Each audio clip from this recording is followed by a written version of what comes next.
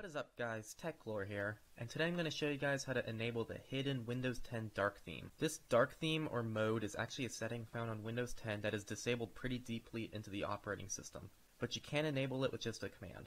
This will make a lot of Microsoft stock apps black instead of white, such as Calendar, Mail, Settings, and other apps.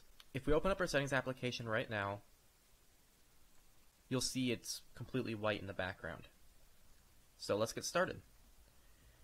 First off, go into the video description and copy the following command next to the part where it says Enable Dark Mode. So just highlight this, copy.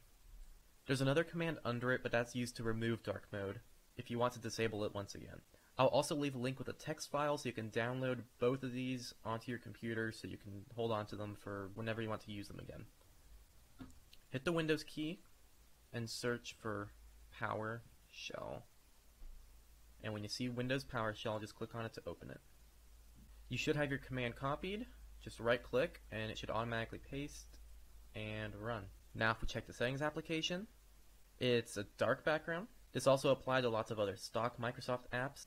If you want to disable this dark mode, just open PowerShell again and paste this second command here, just like we did with the first command.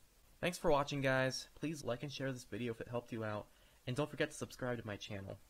If you have any questions, please leave a comment below and I'll get back to you as soon as possible.